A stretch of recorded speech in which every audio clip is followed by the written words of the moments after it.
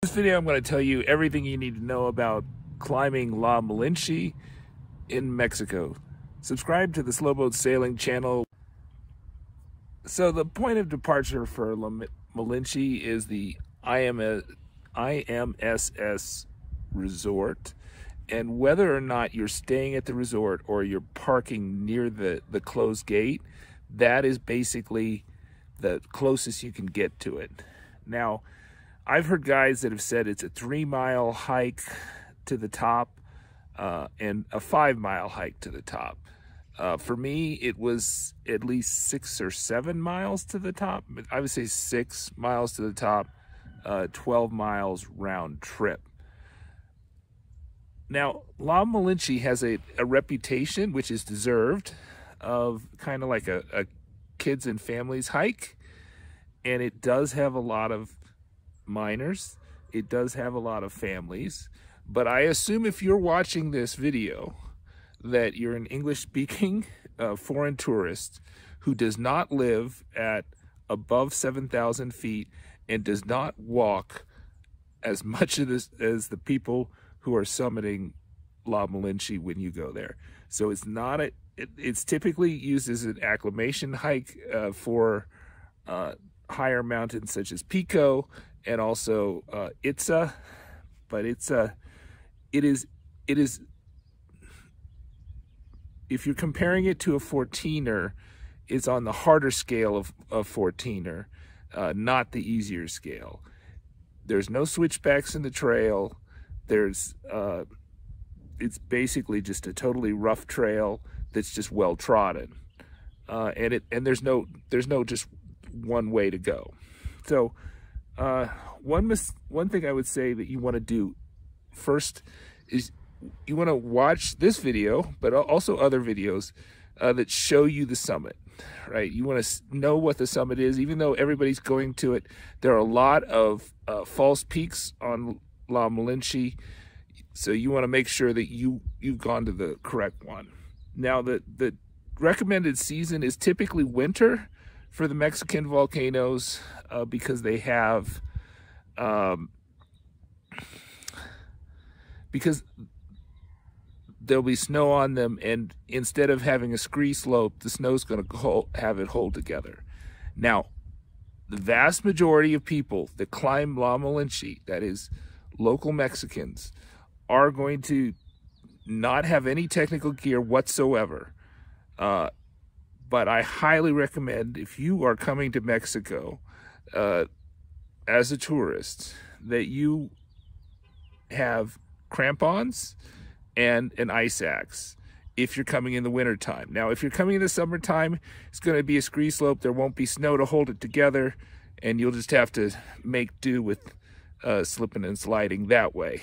But if you're coming in the wintertime, crampons are very helpful.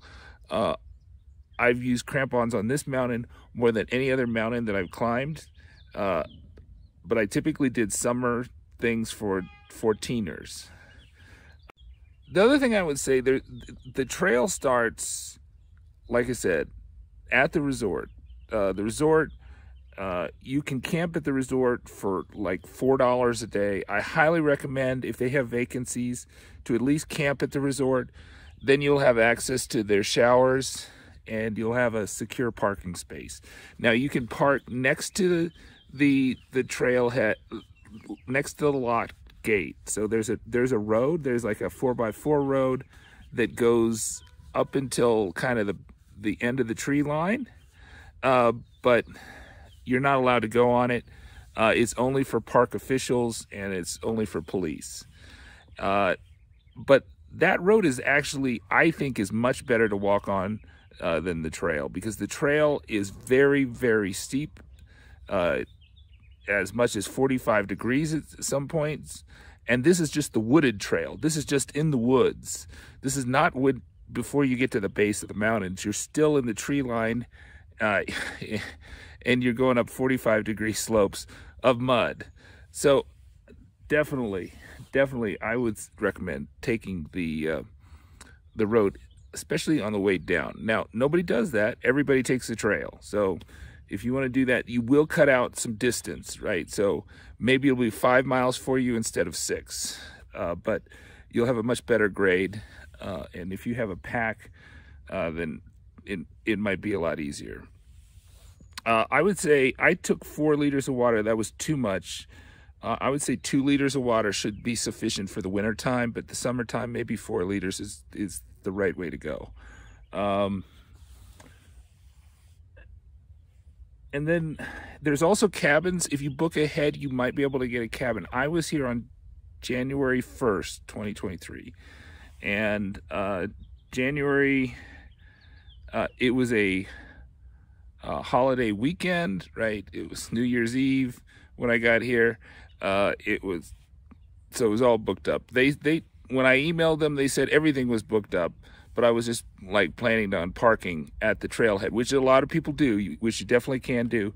But I went to the resort and asked for a cabin or a campsite, and they had campsites.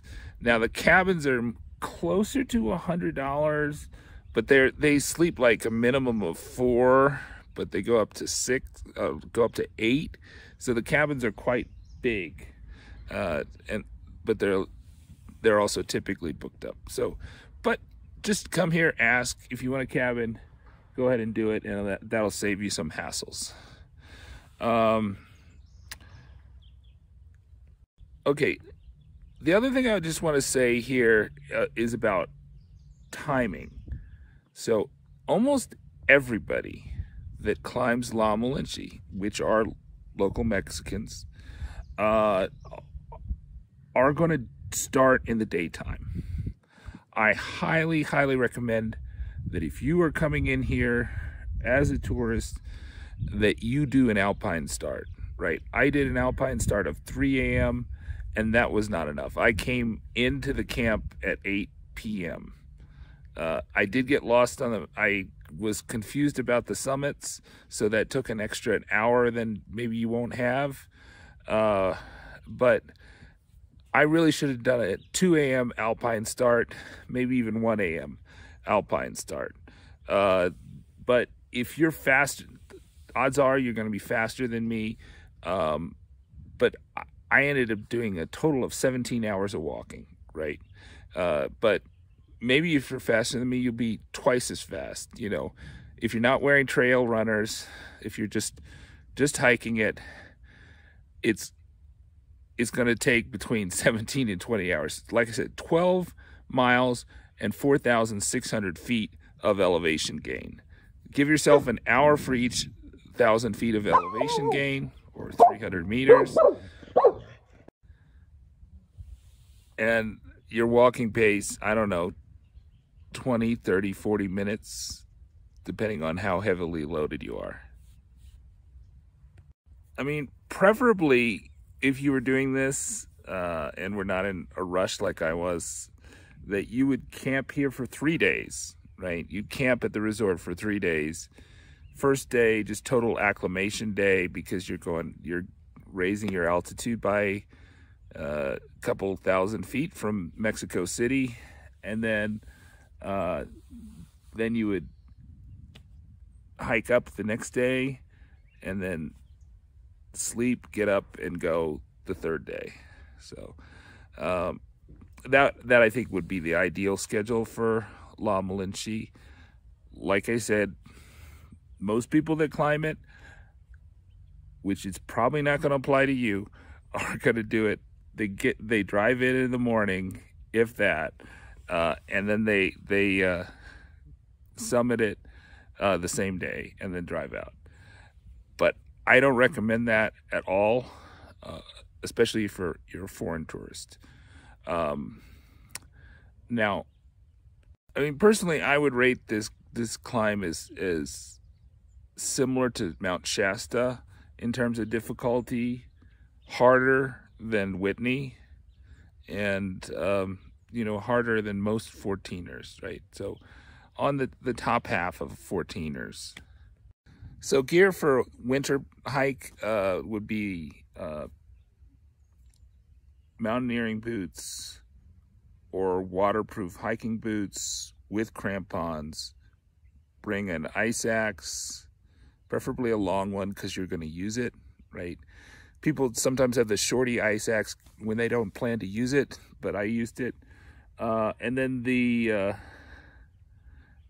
trekking poles, at least one trekking pole. And then, you know, waterproof, water-resistant clothing, non-con type clothing. Not that it's impossible to climb without the right gear. By far, most of the people that do climb it have what I would say would be totally inadequate gear for the circumstances. But hey, I guess I can't argue with success. But if for people that have, you know, come to Mexico to climb these things or as part of their vacation, it's better to be more prepared than less. So in January, I think the snow really started coming in around 12,000 feet, right? In July, I'm sure there'll be no snow. So that's what I think you can expect on the mountain. I think on the day I was there, it was forecasted 20-mile-an-hour winds up to 15 to 20-mile-an-hour winds. And that was not an issue. If it was snowing the day you were coming, I would recommend not doing it. If you had gale force winds, that would be not cool. So that'd be kind of, but typically Mexico is dry, right? It's kind of like the Sierra in California. It's very, it's kind of desert conditions, so it's very dry. Doesn't get a lot of precipitation typically. So there are a lot of good days. You don't have to wait a long time for a weather window. There are some basic stores and tiny little restaurants outside the resort and then within the resort. So there's opportunity if you want to get a bite to eat here, then you could. The campsites don't have water or electricity, so the $4 campsites, but they do have fire pits, and they're quite beautifully done with their hedges. The only thing I would say is that is about 100 feet down to the cars for the campsite, and I don't know, maybe it's 50 feet down, like of elevation, and then a quarter of a mile walk, and then it's so you're gonna get some basic up and down, not as much as you're gonna get climbing La Malinche, but it's you can't park your car right next to the campsite. Oh yeah, and cellular service is bad. So it was like 3G. There's a 3G tower like at the resort, IMSS, but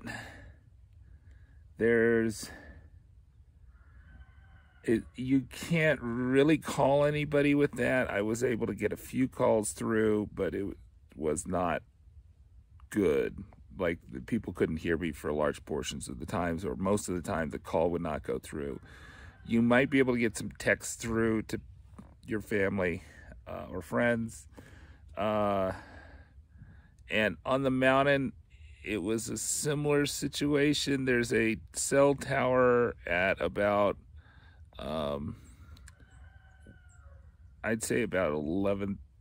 So the issue that you'll see with the video when I show you the climb is that my altitudes were off by about 1,000. So, you know, I was measuring it at 1,600 feet was the cell tower, but there's one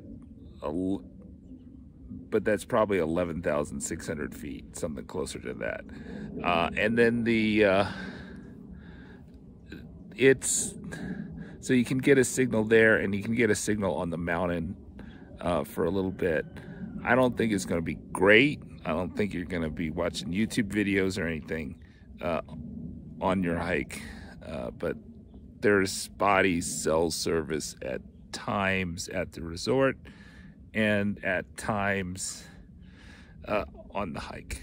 Oh, and in terms of transport, I came by private car, but you know, if you don't have a rental car, if you don't have a car, I do believe that there are buses from the town that come up to the, I don't know if they come all the way to the resort, but they come at least to the gates of the park, and then maybe it's several kilometers walk. It's doable, but it's not super convenient. I think also you could probably get a private taxi up here for a reasonable price, and that seems to be what most people do if they don't have a guide, is that they'll take a taxi to most of these summits, and those things will be available, and they're usually not that expensive from what I can tell. Subscribe to the Slow Boat Sailing channel. Bye-bye.